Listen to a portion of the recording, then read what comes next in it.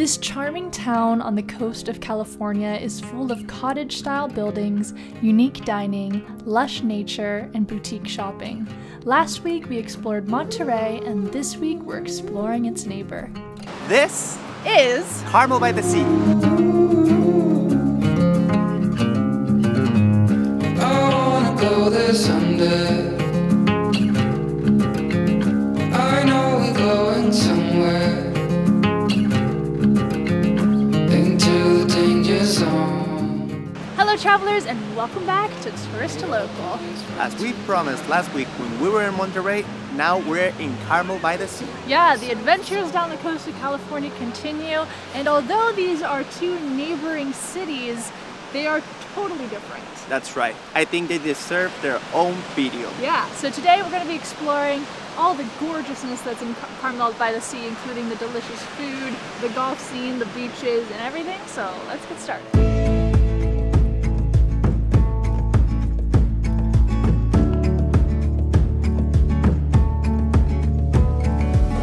Mercy, there's a reason I brought you here. Why? Because I have something I think you're going to like. What is that? Pistachio cannoli. Are you kidding? Yeah. Oh wow. Okay.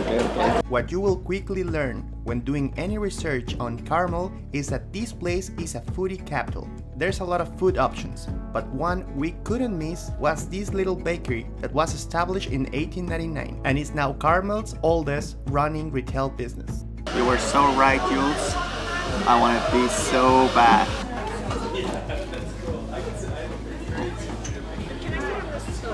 Of course we start eating before we even say where are we.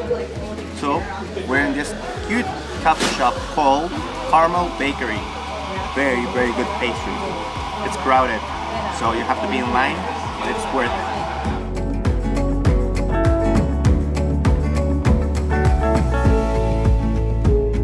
I think the thing that makes Carmel-By-The-Sea totally unique is the architecture here, which is why our next activity is going to be walking around the neighborhood. We're going to do a little self-guided cottage tour because there's tons of fairy tale style cottages here, and we gotta see what that's all about.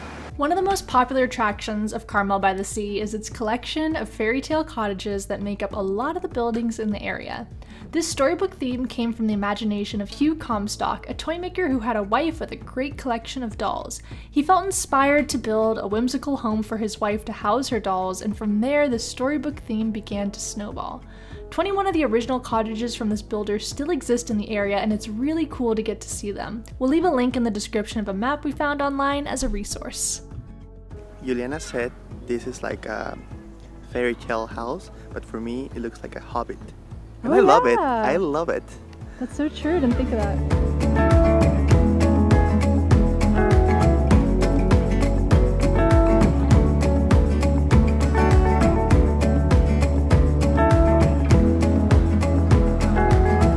That on the top of our tree. Yeah, I don't know about that. For that one. Nice. Oh yeah.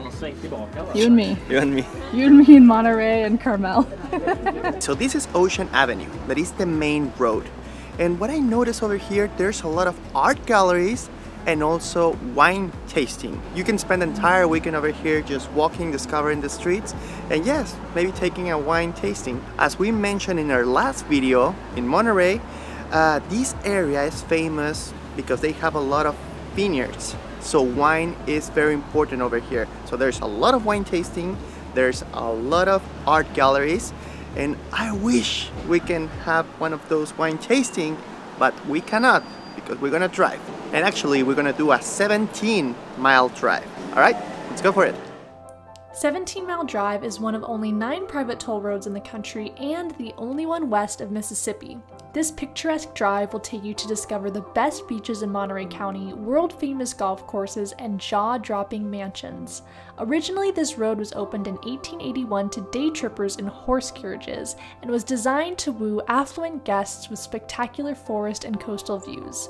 Much has changed since then, but this drive still remains a popular spot for tourists, especially amongst golf fanatics.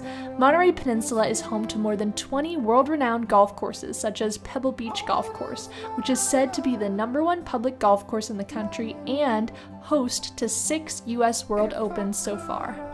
it should be very, very cool to play golf over here in this course with the ocean next to it. It's beautiful, beautiful indeed. I can already see why 17 Mile Drive is so famous. You start off in kind of like the mountainous area, seeing the beach from a distance, and then all of a sudden, boom, you're here. And our first stop that we're actually getting out at is Spanish Bay. Gorgeous stretch of coastline, and right in back of us is golf courses. There's nowhere else I've seen like this on the planet. Close your eyes. Do you feel the same? Only thing that matters without change. I will let you into my mind. Should we get inside? Let's do it. I mean, it's the Pacific. It should be like Acapulco. Go ahead and test it out.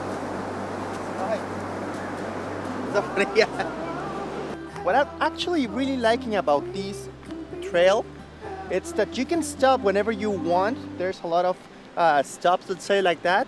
Very different one from another. You can go at your own pace. So you can do it in 1 hour or you can do it in 5. It's up to you.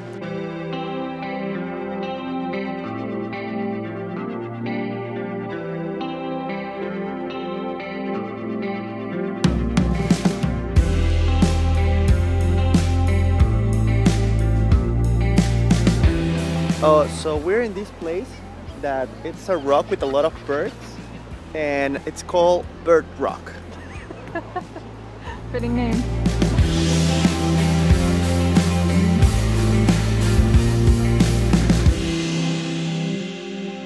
That one is very nice. The one over here. You were gonna see it to the left. So I present you the house that we're gonna buy whenever we're 60. Oh, what? Es esta. Wow.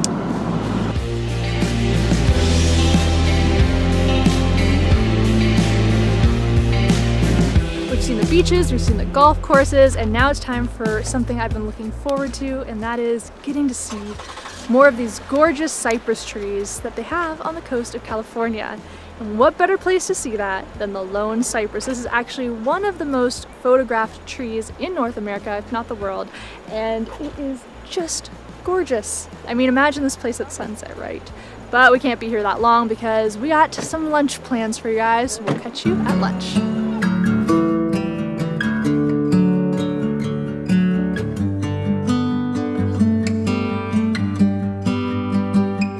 Carmel-By-The-Sea actually is known for their food. There's a lot of nice restaurants over here. But we wanted to do something more casual. That's why we came to this pub and we're having good food. And I know that everybody right now, they're drinking their wines and I'm having a chocolate milkshake. Know exactly where she wants to meet. The last cigarette, broken fall. The race gonna be really soon.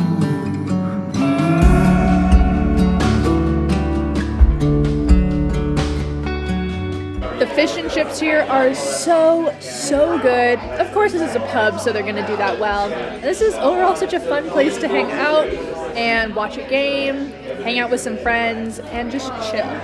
I like it too because it's kind of away from the busy area of downtown and, I don't know, less stuffy. We hope you guys enjoyed exploring Carmel-By-The-Sea with us. As much as we liked it. Yeah, it was an awesome day trip. Thank you so much for watching this video. Don't forget to subscribe and like this video. Yeah, so long. Travel well. And make the world your neighborhood. See you guys next time. Bye. Curious what camera gear we use while traveling? Want to rock some of our awesome merch? Or maybe you just want a discount with some of our favorite companies? Make sure to check out the description of this video for links to all these things and more.